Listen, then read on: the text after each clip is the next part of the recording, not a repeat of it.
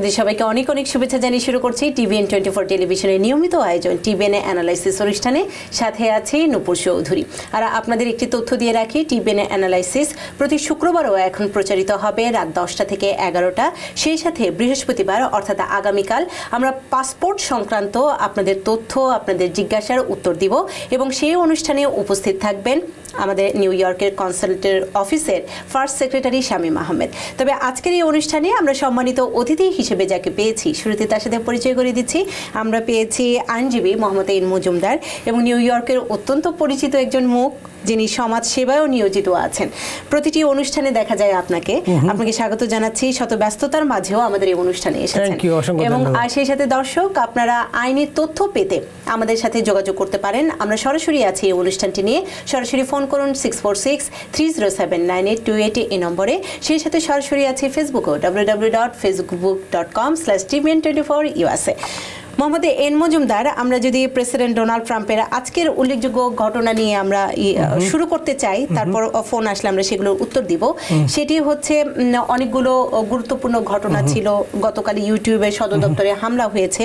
তার চেয়ে বড় আপনার কাছে আমার জানতে ইচ্ছে করছে, সেটি হচ্ছে আমেরিকা এবং চায়নার মধ্যে যে অলিখিত একটি বাণিজ্য চুক্তি, যেটি হচ্ছে প্রকাশ্যেই চলে এসেছে শুল্ক আরোপের জের ধরে।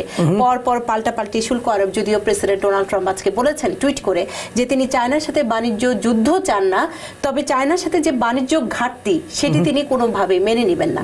তো আপনার কাছে আমি জানতে চাই যে চায়নার শুল্ক আরোপ আমেরিকার পণ্যের উপর, আবার আমেরিকা চায়নার পণ্যের উপর শুল্ক আরোপ যেগুলো আমেরিকাতে আসে, এই যে পাল্টাপাল্টি শুল্ক আরোপের যে যুদ্ধটি শুরু হয়েছে, লাভ লোকসানের পরিমাণ, ক্ষতি কি রকম হবে?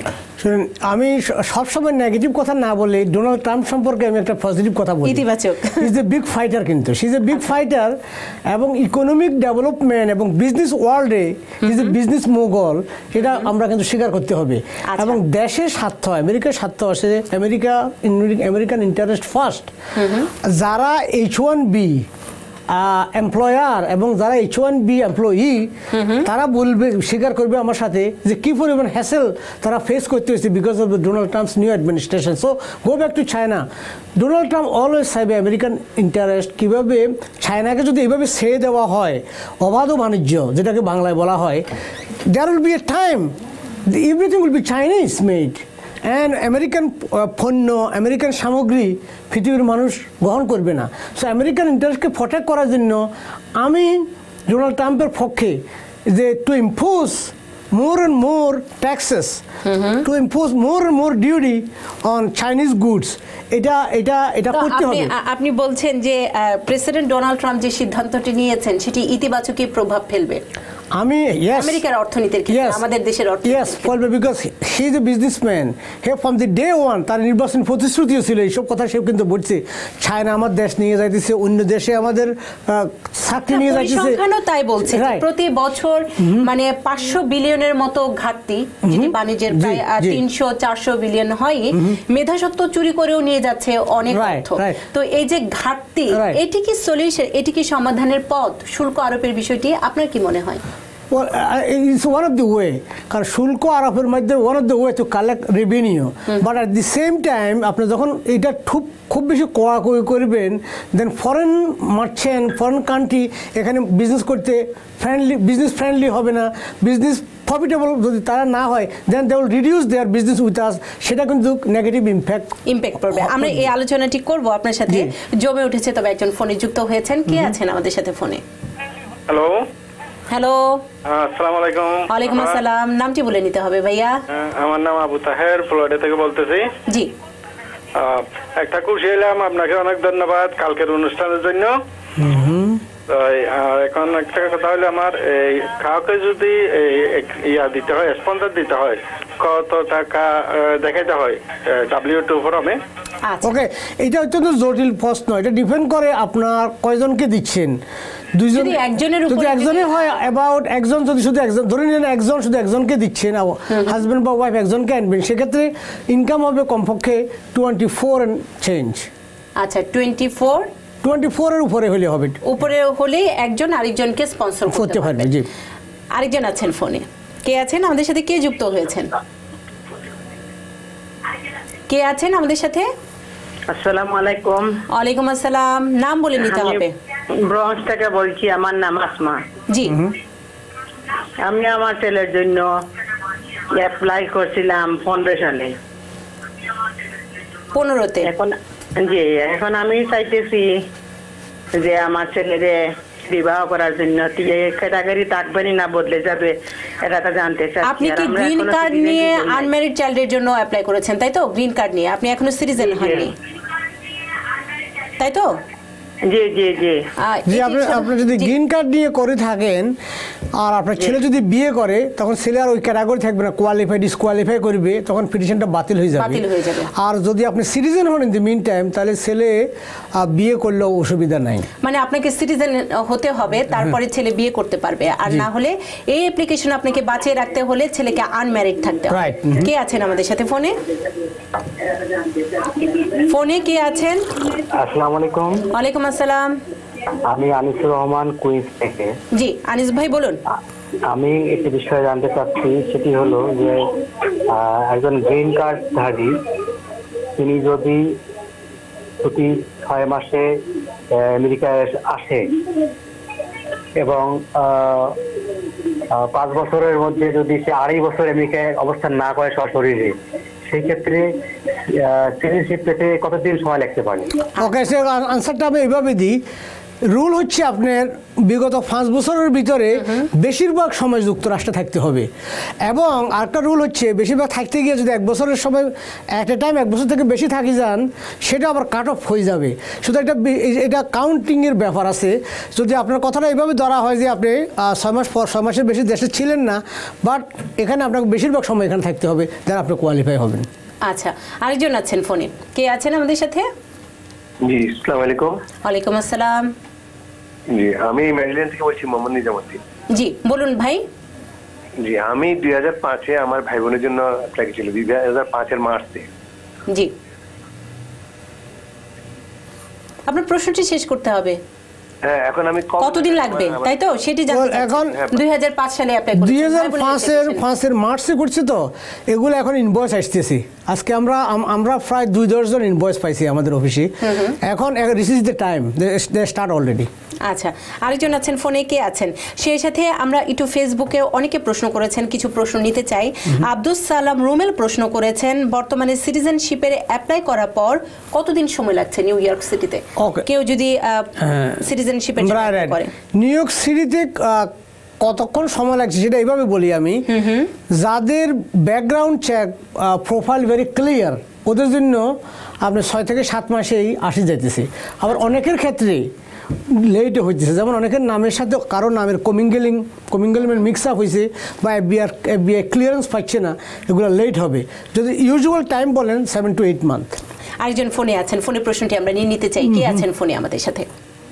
আসসালামু আলাইকুম, আমার নাম সৈয়দ মাসুদুল ইসলাম, আমি কুইন্স থেকে বলছি। জি ওয়ালাইকুম আসসালাম, আপনার প্রশ্নটি করুন। প্রশ্নটা হলো এই যে আমি এখানকার সিটিজেন, কিন্তু আমার ওয়াইফ হলো ইমিগ্রেন্ট, আমি কি আমার ওয়াইফের ভাইকে স্পন্সর করতে পারি? আচ্ছা, না, আপনি আপনার ওয়াইফের ভাইয়ের জন্য করতে পারবেন। আপনার তো সিবলিং না, আপনি ভাই না, আপনি করতে পারবেন না। আপনার ওয়াইফে করতে পারবে যদি ওয়াইফ সিটিজেন হয়।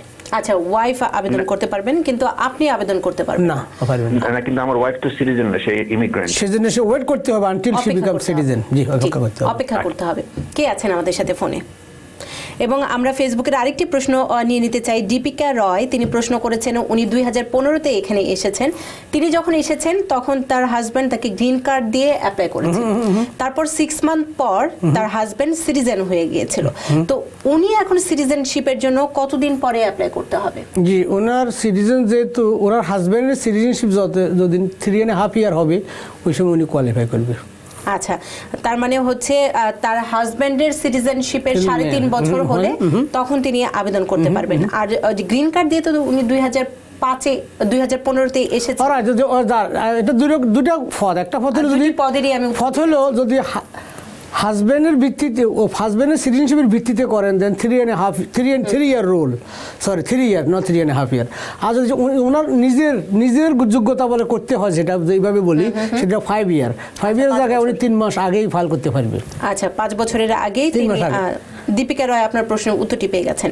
মোহাম্মদ এনএম মজুমদার, আমরা কথা বলছিলাম প্রেসিডেন্ট ডোনাল্ড ট্রাম্প এর যে শুল্ক আরোপের নীতি, চায়না এবং আমেরিকার যে বাণিজ্য নীতি, সেই বিষয়টি নিয়ে আপনি বলছিলেন আশাব্যঞ্জক, আমরা সব জায়গায় এত নেতিবাচক খবর দেখি, সেই জায়গাটি থেকে আপনি খুব ইতিবাচক ভাবে বলছিলেন যে আমেরিকায় লাভের পাল্লাটি ভারী হবে। জি, হ্যাঁ সেটাই, কারণ দেখেন বিজনেসটা হলো নেগোসিয়েশনের হিউজ ইস্যু। নেগোসিয়েশন হলো নেগোসিয়েশন, ডোনাল্ড ট্রাম্প এর এক্সপার্টিস হচ্ছে negotiation. He is a tough negotiator, top deal maker, and in each deal millions of dollar he know how to make it. So তাদের এক্সপার্টিস, সে তো political ব্যাকগ্রাউন্ডের লোক না, সে তো তার ব্যাকগ্রাউন্ড হচ্ছে ব্যবসায়ী। সুতরাং this is his field, this is his baby, এবং তাকে তার মেধা প্রজ্ঞা বুদ্ধিকে যদি ঠিকভাবে কাজে লাগায়, আমেরিকান ইন্টারেস্টকে যে প্রমিস নিয়ে সে আসছে, তাহলে it will be great thing, কারণ সেটা তার আইডিয়া। একজন ফোনে আছেন, সেই প্রশ্নটি আমরা নিয়ে নিতে চাই। কে আছেন? হ্যালো, আমার নাম হাসান, আমি নিউ জার্সি থেকে বলছি। জি, তো আমার কোশ্চেন হচ্ছে, ভালো ডকুমেন্ট থাকার পরও 1 বছর পরে asylum করলে কি সেখানে জেতার সম্ভাবনা কি কমে যায়? ওকে, এটা এভাবে উত্তরটা এভাবে দিই। রুল হচ্ছে যে কোনো ইমিগ্রেন্ট কোনো বহির্বিশ্ব থেকে এখানে আসার 1 বছরের ভিতরে এটা ফাইল করতে হয়। আচ্ছা, অনেকে আবার 2 বছর পরে 3 বছর পরেও করে, এটা হলো এক্সেপশন। আইনটা হলো এরকম, আইনে অলওয়েজ প্রত্যেকটা আইনের একটা ব্যতিক্রম আছে। আচ্ছা, ব্যতিক্রম হলো যেমন যদি আপনি 1 বছরের পরে করেন, আপনাকে এক্সপ্লেন করতে হবে আপনি 1 বছরের ভিতরে কেন করলেন না। অনেকে যেমন ধরুন উত্তরটা এমন হইতে পারে, অনেকে সিক ছিল কয়েক মাস, অনেকে বলে যে এটাতে করতে হয় সেটাও আমি জানতাম না, হয়তো অনেকে এরকম অজুহাত নিয়ে আসে কাউকে টাকা দিয়েছিল, ওই লোকে সে ফাইল করে নাই বা তাকে আর ফাইল নাই, যারা সো মেনি এক্সকিউজ থাকতে পারে। সো ডিলে এটা ওয়ান অফ দি ডিফেক্টিভ। এটার সাথে এমন না যে ওই দেরিতে করাতে বাদ হবে, এটা ডিপেন্ড করে হাউ গুড আপনার প্রিপারেশন, হাউ গুড, প্রভাব পড়বে না, নেগেটিভ প্রভাব পুরোপুরি পড়বে না, বাট আপনাকে এক্সপ্লেন করতে হবে হোয়াই ইউ ফাইল লেট, কারণ সরকার সাধারণত লেটে ফাইল করার জন্য কাউকে বাতিল করে না। কে আছেন ফোনে? কে আছেন? জি, আমি আরিফ কুয়েস থেকে বলছি। জি আরিফ ভাই বলুন। আমার দুটো জানা ছিল, এক হলো বাবা মার নামের ভুল বা জন্ম তারিখ ভুলের ক্ষেত্রে আমাদের অ্যাপ্লিকেশন প্রক্রিয়াটা কি ঝামেলাযুক্ত হতে পারে কিনা বা আরেকটি প্রশ্ন আমরা নিয়ে নিতে চাই। আরিফ ভাই বলুন। এবং আরেকটি আমার একটি অভিজ্ঞতার কথা বলি, তা হলো আমি যখন অ্যাপ্লিকেশন করেছিলাম সিটিজেনশিপের, আমারটা অনেক দেরি হচ্ছিল। সেক্ষেত্রে আমি যেটি করেছিলাম, আমি জোসেফ ক্রাউলি অর্থাৎ কংগ্রেসম্যান, 82nd স্ট্রিট 37 অ্যাভিনিউ, উনি যেখানে বসেন, ওখানে আমি গিয়েছিলাম, গিয়ে ওনাকে আমি আমার ব্যাপারটা বলেছিলাম। তো উনি আমার কেসটা ফরওয়ার্ড করেছিল ওনার অফিস থেকে, এবং আলটিমেটলি আমি রেজাল্ট পেয়ে গিয়েছিলাম।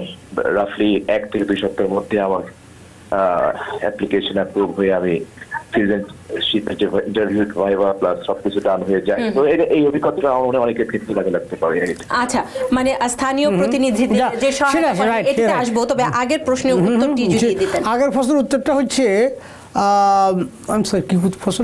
ওনার বাবা মার নাম যদি ভুল থাকে, এটা ডিপেন্ড করে কোন স্টেজে আপনি আছেন। যদি এটা প্রথমে অ্যাপ্লিকেশনের সময় ভুল হয়ে থাকে, আবার কনসুলেট প্রসেসিং এর সময় DS 230 260 ওখানে আবার বায়োগ্রাফি চাই, ওই সময় ইজিলি সংশোধন করা যায়, তেমন ডিফিকাল্ট কিছু হয় না।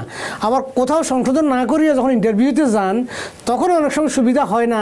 এটা ডিপেন্ড করে ওই বাপ কি অন্য ডেট অফ বার্থ ব্যবহার করে এখানে আসছে কিনা। যদি সে কখনো নাই আছে থাকে, হয়তো ওইটা ওইভাবে অনেকে ভুল বসাতে ভুলের উপরে, যেমন অনেকের নাম ভুল, ডেট অফ বার্থ ভুল, সবই ভুল, এই ভুলের উপর সে এখানে আসে গেছে, কোনো অসুবিধা হয় নাই, কারণ ওই ভুলটা অন্য কোথাও এটাকে কনফ্লিক্ট করে নাই, মানে কনফ্লিক্ট তৈরি করতে হয়নি বলেই হয়তো হয় না। সেটা ডিপেন্ড করে, সঠিক তথ্য ইনফরমেশন সব জায়গায় দেওয়া ভালো। তবে সাধারণত অনেক সময় হয় কি, বাংলাদেশে প্রথমে মাস তারপরে দিন, এটা অনেক সময় মানুষ মিক্স আপ করে ফেলে।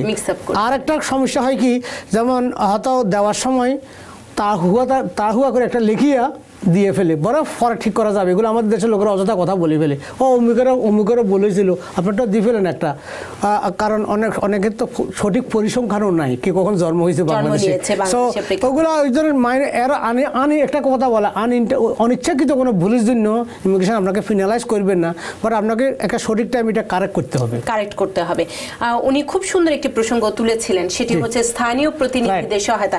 আমি এক্ষেত্রে আরেকটু যোগ করে আপনাকে প্রশ্নটি করতে চাই, সেটি হচ্ছে আমরা অনেকেই জানি না যে কোথায় যেতে হবে আমার সহায়তাটির জন্য, কিংবা স্থানীয় প্রতিনিধিরা যে অনেক সময় বসেই থাকেন আমাদের সহায়তা করার জন্য, সেই তথ্যটিও আমাদের কাছে পৌঁছায় না। তো এই বিষয়ে সেটা আমি বলি, ওনার যে উপকার হয়েছে অনেক সময় আবার উপকার হয়ও না, এটা ডিপেন্ড করে কোনো ইস্যু যদি ভেরি লিগেল ইস্যু হয় সেখানে জনপ্রতিনিধি যে এলাকা একটা এক সাইডে রাখি দেয়, তারা ওই আইন নিজের গতিতেই চলে। বাট যেখানে অ্যাডমিনিস্ট্রেটিভ কোনো কিছু যদি হয় তো মানুষ অযথা দেরি করতেছে, কারো ডেস্কে এটা পড়ে আছে, সে ভ্যাকেশনে আছে, সে ভ্যাকেশনে থাকলে সুপারভাইজার দায়িত্ব হবে আরেকজনকে অ্যাসাইন করা, ওইগুলো এক্সপেডিট করা যায়, কাজ হয়। তবে ভেরি ইম্পর্টেন্ট কথা হলো, দেখেন আমরা এখানকার পলিটিক্যাল লিডারের জন্য ফান্ড রেজ করি, ওদের জন্য হাতে তালি দিই, ওদের জন্য সিগনেচার সংগ্রহ করি, ভোট দিই, আমাদের প্রয়োজনে আমরা ওদেরকে কাজে লাগাইতে হবে। কাজে লাগানোর পথ হলো, যেমন অনেকে ডিপোর্টেশন হিয়ারিংয়ের জন্য যায়, লাস্ট হিয়ারিং তোমাকে ডিপোর্ট করা হবে, সেই ক্ষেত্রে অত্র এলাকার নেতাদের দায়িত্ব হবে congressman, assembly member, state senator যে আপনার প্রতিনিধি তাকে যেন নিয়ে যাওয়া হয়। সে গিয়ে যদি অ্যাসাইলাম অফিসার বা যাদের সামনে বলে যে দিছেন এইটা আমার এলাকার লোক, একে আমি অনেক বছর চিনি, একটা ভালো লোক, সে ছোটো বাচ্চা তার আসি, তাকে এখানে তার ইমিগ্রেশন কেসটা রিভাইভ করা হোক, তাকে রিমান্ডে দেওয়া হোক, তাকে ফেরত দেওয়া হোক, তারা কথাগুলো শুনি। তো সুতরাং কমিউনিটি লিডারদের দায়িত্ব, যারা কমিউনিটি লিডার, সে যোগসূত্রটি তৈরি করা এবং নিয়ে যাওয়া। এই প্রসঙ্গ জেরেও আমি করব, তবে ফোনে অনেকক্ষণ ধরে অপেক্ষা করছেন একজন, কে আছেন? এই প্রশ্নটি নিয়ে আমাদের বিরতিতে যেতে হবে। কে আছেন? হ্যালো, আসসালামু আলাইকুম। ওয়ালাইকুম আসসালাম। জি, আমি নিশাদ বলছি জামাইকা থেকে। জি আপা বলুন। জি, আমি আমেরিকা 2016 জুলাইতে এসেছি, দেন আমি 2017 এপ্রিলের 25 তারিখে আমার হাজবেন্ডের জন্য অ্যাপ্লাই করেছি, আমি গ্রিন কার্ড হোল্ডার। তো তারা আমার কেসটা রিসিভ করেছে, আমি শুধু রিসিপ্ট নাম্বারটা পেয়েছি, কিন্তু আমি এখন পর্যন্ত অ্যাপ্রুভাল লেটার বা আর কোনো কাগজপত্রই পাইনি। তো আমি আসলে বুঝতেছি না যে আমার আমার অ্যাকাউন্ট আছে কেস স্ট্যাটাস জানার জন্য, বাট ওখানে লাস্ট আপডেট এপ্রিলেই দেখাচ্ছে। ওকে, সুতরাং আপনি স্মার্ট কাজ করছেন, যেহেতু স্যার অ্যাকাউন্ট আছে সেটা আর সিটি ভুল হওয়ার বা কোনো সম্ভাবনাই নেই, বাট এটা অ্যাপ্রুভ হবে। এবং আমি আশাবাদী যদি কোনো এডিশনাল ডকুমেন্টস হয় আপনি শুধু কেস স্ট্যাটাসটা দেখবেন, কোনো ওই লেটারটা যেন মিস না করেন। But waiting time 3.5 year and more, যেহেতু আপনি গ্রিন কার্ডধারী, সুতরাং আপনার সময় আছে, ধৈর্য ধরুন, আশা করি আপনার হাজব্যান্ড আসবে। এবং সেই সাথে মোহাম্মদ এন মজুমদার আমরা আসবো, আপনি খুব সুন্দর করে তথ্যমূলক আপনি দিচ্ছেন দর্শকদের, নিঃসন্দেহে দর্শকরা সেখান থেকে উপকৃত হবে। তবে আমাদের সময় হয়েছে ছোট্ট একটি বিরতি নিবার। প্রিয় দর্শক, আপনারা দেখছেন টিবিএন অ্যানালাইসিস অনুষ্ঠান, এই পর্যায়ে সময় হয়েছে ছোট্ট একটি বিরতি নিবার, আমাদের সাথেই থাকুন। আবারও সবাইকে আমন্ত্রণ জানাচ্ছি টিবিএন অ্যানালাইসিস অনুষ্ঠানে। আমাদের ফোনে অনেকে অপেক্ষা করছেন, আর সেই সাথে ফেসবুকে অনেকে প্রশ্ন করছেন। আব্দুল সালাম রুমেল ধন্যবাদ জানিয়েছেন টিবিএন 24 টেলিভিশনকে এই ধরনের অনুষ্ঠান কমিউনিটির সবার উপকার হচ্ছে বলেও তিনি জানিয়েছেন। তবে ফোনের প্রশ্ন নিয়ে আমরা ফেসবুকের প্রশ্নে আসব। কে আছেন ফোনে আমাদের সাথে? ফোনে কে আছেন? হ্যালো, আসসালামু আলাইকুম। ওয়ালাইকুম আসসালাম। আমি জামাইকা থেকে ইসলাম বলছিলাম। আমি আমার বোনের জন্য অ্যাপ্লাই করছিলাম, আমি সিটিজেন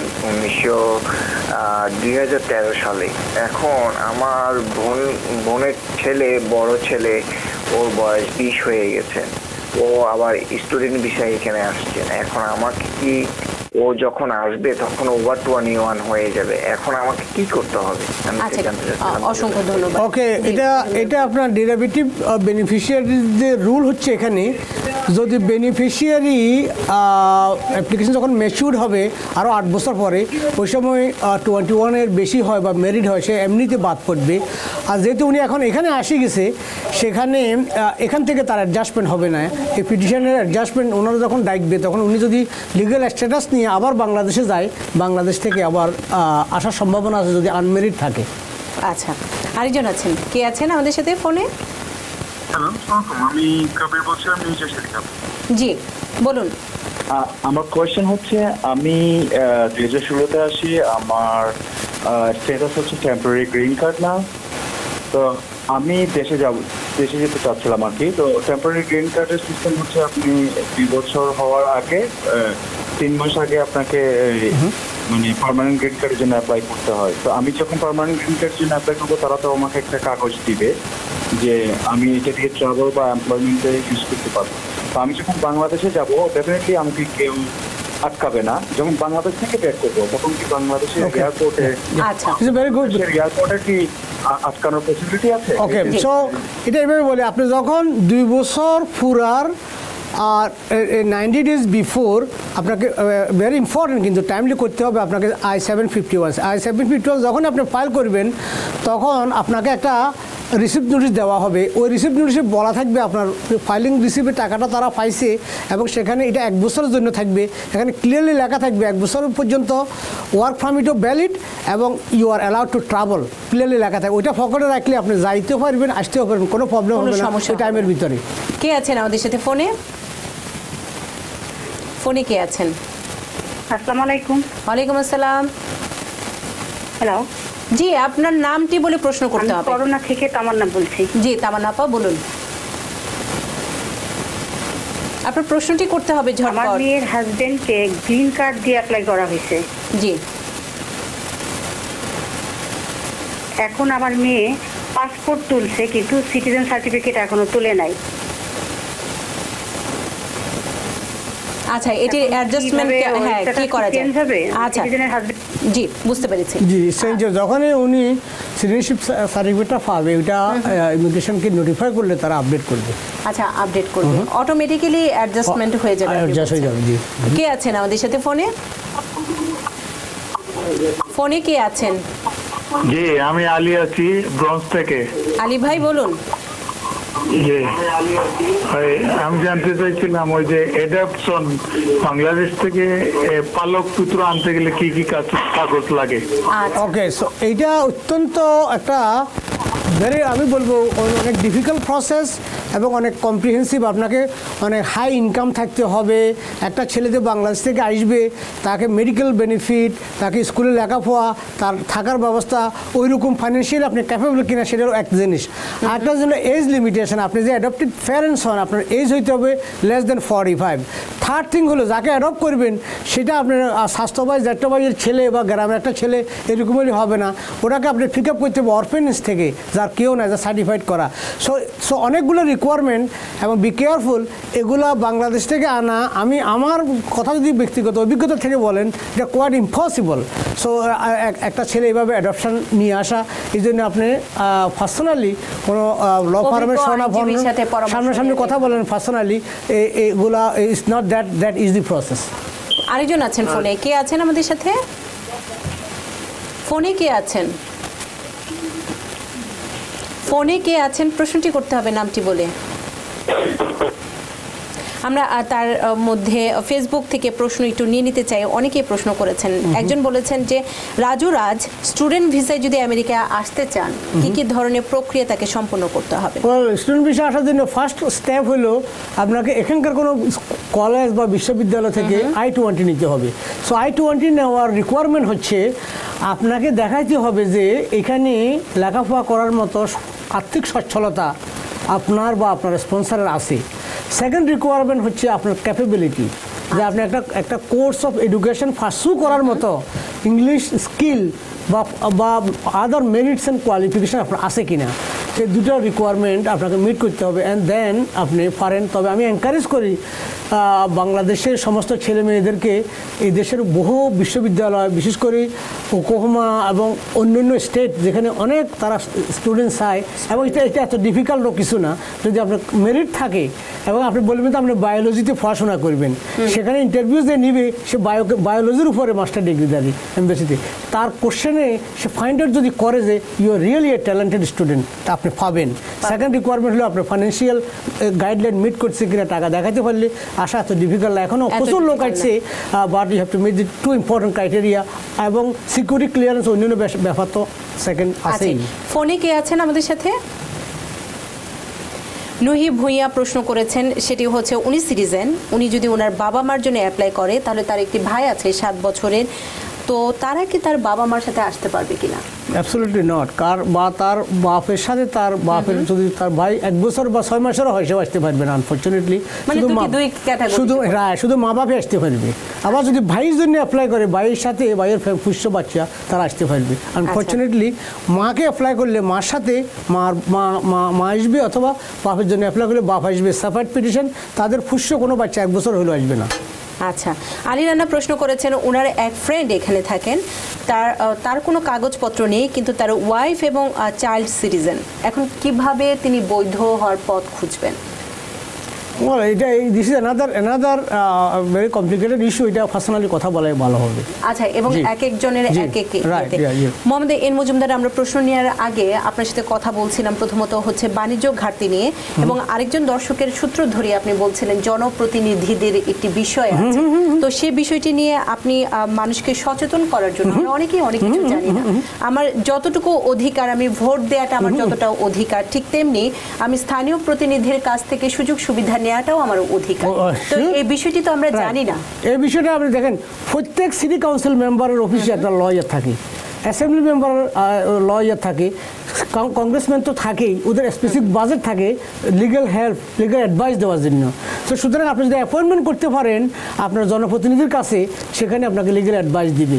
লোকেরা এই জিনিসটা জানে না, এবং এটা জানান দেওয়ার দায়িত্ব হচ্ছে কমিউনিটি লিডার, যারা বিভিন্ন অর্গানাইজেশন, দেখেন হান্ড্রেডস অফ অর্গানাইজেশন, তাদেরকে আমি অলওয়েজ বলি do a workshop, do a seminar to raise the public awareness.